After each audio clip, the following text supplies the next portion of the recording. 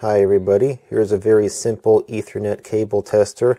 It's very easy to design, easy to build, and easy to use. It consists of two aluminum project boxes. This one just has a battery, 4 resistors, and the 8-pin RJ45 connector. And the other project box, that's got 4 bidirectional red-green LEDs and the connector. And that's it. So, hook up a cable on one and then on the other, and 4 red LEDs tells me right here that it's straight through connection, straight through termination on both ends of the cable. It also works with crossover cable, so I can plug this one in and green, red, that tells me that it's crossover. And if it's anything else, if any of them are off, or if any of them are red when it should be green, or green when it should be red, then I know that something is wrong. At least that would be the case in most cases, and I'll get into that in a minute. But first, let's have a look inside these things. I mean, after all, it is very simple. Got the battery. I was too lazy to actually mount the battery anywhere. Just a little battery. Whoa! Damn. Guess I gotta fix that. That don't look good.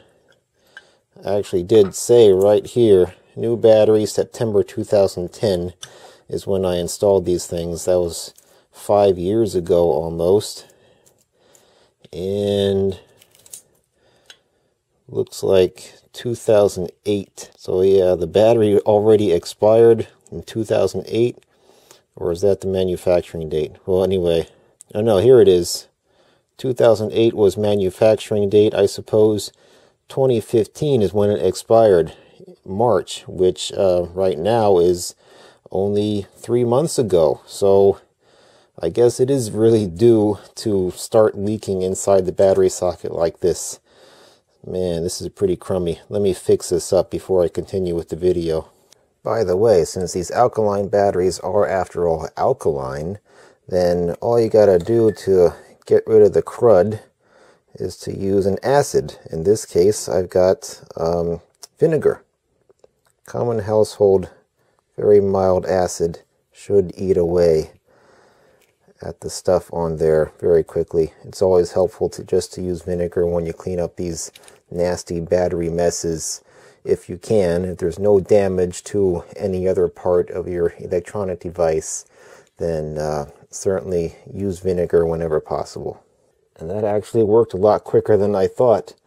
I thought I was going to have to leave it in here for a few minutes and do a time lapse with the watch in the background here, but no, it looks pretty clean already. So that was a lot easier than many other nasty battery terminals I've had to scrape clean with a knife.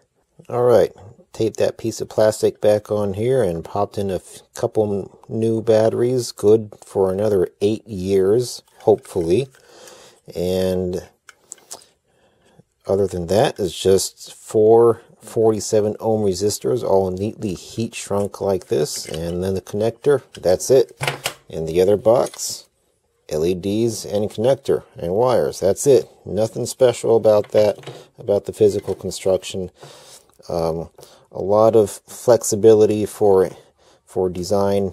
Could be miniaturized even if you really want to go hog wild with this project. You can just make little tiny circuit board with a 3-volt lithium cell on the transmitter box, or not even a box, just ordinary circuit board, and then 4 little surface mount bidirectional LEDs and a connector on the other side.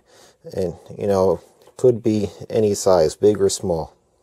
Now for a brief explanation of the circuit, and if you have a need to actually make one of these things, and you'll probably already know about the different configurations for Ethernet cables, the type A termination, the type B termination. These will both be for straight through, and of course go A to B for a crossover cable.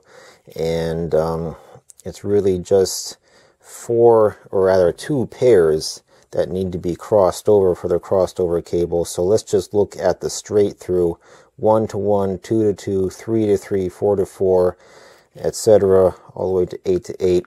I got both types drawn on here on this circuit diagram. So again, that's the straight through for crossover. It's 4 to 4, 5 to 5, 7 to 7, 8 to 8, and then 1 to 3, 3 to 1, 2 to 6, and 6 to 2, going to these bidirectional LEDs.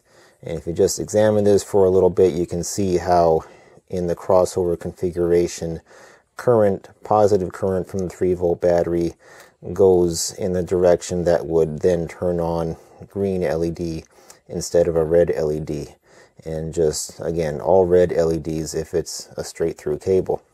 Now, I must admit this tester is not absolutely perfect. It doesn't account for all problems. You could still have a false positive. For example, if you were measuring, if you wanted to test a straight through cable, but 1 and 2, pins 1 and 2 happen to be crossover, then you're still going to get all red LEDs, even though one twisted pair, the green and green stripe for the type A termination, if you got green stripe and green on one side and then green and green stripe on the other side, that would show up as just a normal connection, as if nothing was wrong. And even so, that might be just fine. I really don't know, but after all, these Ethernet communication does work with differential voltages, so maybe it'll still work, maybe not. I'm really not an expert on it. If you do know, please comment if you just happen to have pins 1 and 2 switched over, if that would actually still work for computer communications. But anyway, there's a few ways that it would give you a false positive, but there's great many more ways that this could go wrong and it would give you an error. It would tell you something else. If it's anything other than red, red, red, red, or green, red, green, red, then you know something's got to be bad. And again, each LED I have labeled here according to the pins. So that LED is for pins 1 and 3. That one is for 4 and 5, etc. So even then, if you see something wrong with any given LED, then you already know that it's going to be for only 2 of the 8 pins that you have to look at and examine and see where you went wrong, and then just redo the connection, redo the termination on the end of the cable.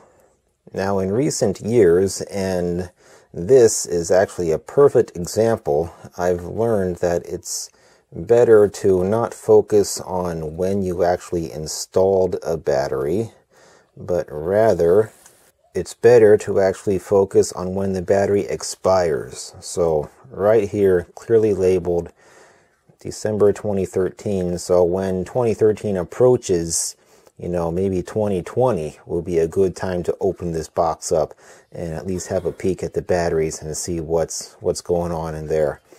It's very helpful to do this on all of your battery equipment. If you really want to take care of your stuff, anything that's battery powered, you definitely got to at least put some kind of label on when you think that battery should be replaced.